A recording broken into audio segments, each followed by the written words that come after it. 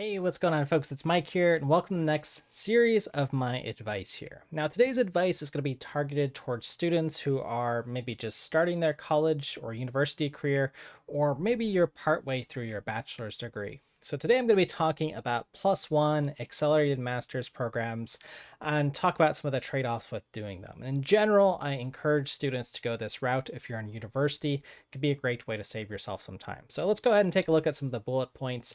Again, this question comes up of should you do a +1 master's program, and just some things to consider. So, and this is sort of focused at engineers, software engineers, and this might apply to other fields as well. But again, I'm coming from this with a computer science engineering degree. And in general, what I'm comparing this to is doing another master's program later. So the idea with a +1 program is usually in your third or fourth year as a university student, you can start taking master's level courses, and they'll count towards your bachelor's degree or your master's degree. Or in some universities, you just end up taking some extra courses that again compress your degree into getting a master's degree in just 1 year. Now, why is this important? Well, a master's degree typically takes 2 years, sometimes longer depending on the program, or if there are internship opportunities, which I always encourage students to take to get experience and kind of find out what they're passionate about. But in general, with that in mind, if you have a +1 program, you're saving 1 year of your working career, 1 year of your life, if you want to think about it, if you are going to do that in school full time later.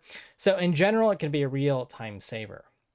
So some pluses of this, again, if you're in university now, this might be more meaningful for you, but it's another year with your friends. So, socially, or if you have obligations that require you to be in the area, it's another way to spend a year in university studying and getting an advanced degree, which I think can be a competitive advantage later on because you're learning more stuff. You might have other opportunities. And again, I think that's an important part of your own personal development, your social development, again, being around your friends and just growing in the university. Okay, now that's going to be a little bit different for everyone. That's maybe not the most important thing, but just something to consider for folks. But that kind of goes with a point below it, that it's generally easier to continue school, right? If you're with your friends and you have sort of that momentum, it's easier to stay in that lifestyle. Okay, so not just so much about my friends are doing it or whatever, but this idea that when you're, say, in your early 20s and you're in university, it's a little bit easier to be in school versus if you go back in your 40s. Not that other people don't do it, but I think there are different strains on your life, a different momentum that people are going through. The sort of seasons of life or stages of life that people are, that can make it a little bit easier if you, again, continue and have that sort of momentum earlier on. Okay, and generally speaking, +1 programs are something you complete while you're doing your bachelor's degree anyways. So again, it just sort of makes sense here. Now, something to consider though on the other side of this with your +1 program is you're probably paying the rate of the master's tuition or the bachelor's tuition. Usually there's an incentive for this.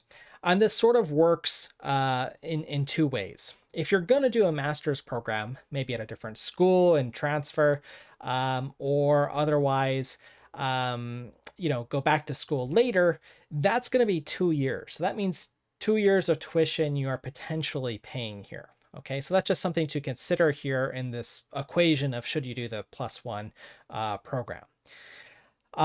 So with that in mind, though, it becomes this sort of trade-off of how you would want to complete an advanced degree, a master's degree. So oftentimes, if you go work at what tends to be larger tech companies, not always, I've seen startups as well, they'll offer tuition assistance programs that usually allow you to be a part-time student at an online or maybe a night school, or maybe even, depending on how flexible the company is during the day, you can take 1 class per semester and earn your degree part-time. That's a great thing that you can do. If you work at a university, you can probably do this as well. And you can get the tuition paid for by the employer, which I always encourage folks to do if you can save money when it comes to going to university. So that's one thing to consider.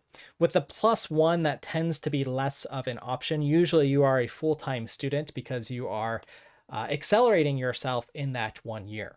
Okay, so there is some economic considerations you need to think about. If you're supported by others that can help you with payments, or you have some savings, again, maybe the +1 makes sense because, again, you're going to get 1 more year of experience, 1 more year of salary that might end up offsetting that cost anyways. But I always encourage folks, if they're going to graduate with a bachelor's degree in something like software engineering, and they can go to an employer that'll pay for their tuition, to take that opportunity. Again, it's a free education. Again, it's easier, as mentioned, to do it earlier on when your friends are in school, when you're used to being in school, sort of having that mentality. You're not moving on to the next season of your life. I would also say, though, that for folks, and I've known a few folks who actually complete their bachelor's degree, I'll move out to here in a second, in 3 years, because they came in with a bunch of college credits, through their high school or, their secondary school. They're able to take some extra classes. Then it can be a good idea to just complete the master's and bachelor's in essentially 4 years. I unfortunately didn't learn about my +1 programs until later on, so that's why I'm hoping to just bring awareness to this. But if you can do that, 4 years, that's probably not a bad thing to do either. So if you're doing a 3+1, 3 years plus 1 year for the master's, that's great. I think it's an easy decision, and you don't have to think as much about this, just going to work. Just enjoy those 4 years, learn as much as you can. So that gets me down to this next point of, is it worth it to do a master's degree in computer science? That's actually got to be a separate video. I think if folks are interested in that, I'll talk about advanced degrees, PhDs, some things to think about. But I will say is the master's degree, what's nice is, one, if you're transitioning to a different field, so maybe you did some science or non-science and want to do a master's in computer science, there are programs that can help you, transition, and that makes it worth a master's. And that might be a 2-year program, but specifically I'm talking about just today a +1 master's program. And what you'll notice that's a little bit different from your bachelor's, at least this tends to be the case in the United States, that you're taking during the master's portion just computer science classes, or just whatever, engineering or science classes that you're taking for that degree. So it tends to be more focused. You tend to have fewer courses, but they're graduate level courses. So you get a little bit more rigorous study in those courses in a focused area. So that can often be a very enjoyable time. You're studying what you've chosen to study and just focused on that. So that's a nice thing about the +1. So again, if you're doing it 4+1 or even 3+1, if you're lucky enough to have some, extra credits, you can accelerate, that's not a bad option. Okay. So then I would encourage you, if you're enjoying your degree of study but just need more, or maybe you're at a big enough school that has lots of interesting courses and you want to specialize a little bit before you go in the workforce, that's not a bad idea. So some other things that I can think about here with the master's as well, with doing the 4+1, and being sort of more focused on courses in your degree, you do have to consider maybe what those courses are, what advantage you'll get out of it. Again, it might be worth going to another university if there aren't other interesting classes that you can take. And then again, you might want to have your employer help you pay for the university costs later on. Most of the time, it's probably a good idea to go to different universities for advanced degrees like PhDs, for instance, because you'll get different ways of thinking about problems, different emphasis, meet different folks, and so on. But for the master's portion, if there's enough interesting coursework that you think you can get out of your same university, again, you can go for the 4+1 or the +1 program here, 3+1 for some folks. So the last thing I'll just touch upon that came to mind here with a +1 program is, accelerated bachelor's, master's. These programs have all sorts of different names. Again, I just want you to know these exist and to think about it if you're an incoming student or somebody in a degree program right now, is if you're going to go into a PhD program later, I haven't found in general the +1 to accelerate time to graduation when it comes to your PhD.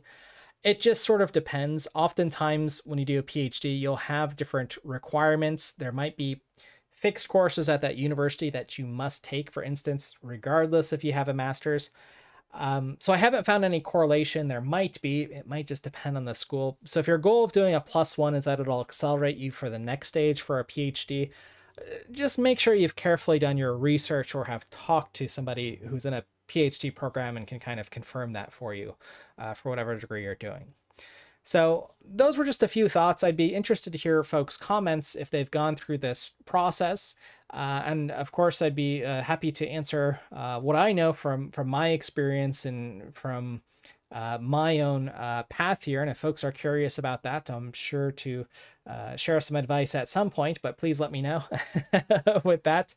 And overall, I think it's a benefit if you can do the +1 and save yourself a year of time from doing the master's. Now, that's not always an option. Again, I try to optimize folks, though, however, for if your employer can pay for it or whoever, that's also a really good option to be getting working experience and a degree. Essentially, learning more is never going to be a bad idea, in my opinion. Whether you need that in a university or a formalized program, again, it's going to depend on your needs, what field you're going into, what skills you're building. For instance, again, that's a longer, nuanced discussion.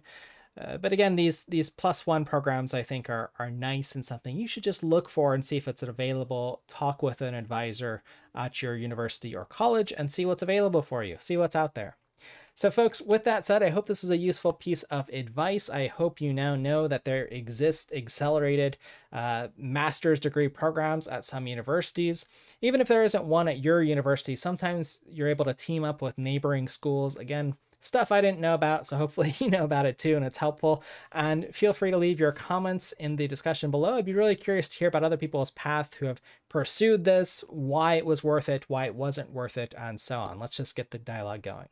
All right, folks, with that said, thank you for your time and attention, and I'll look forward to seeing you in the next one.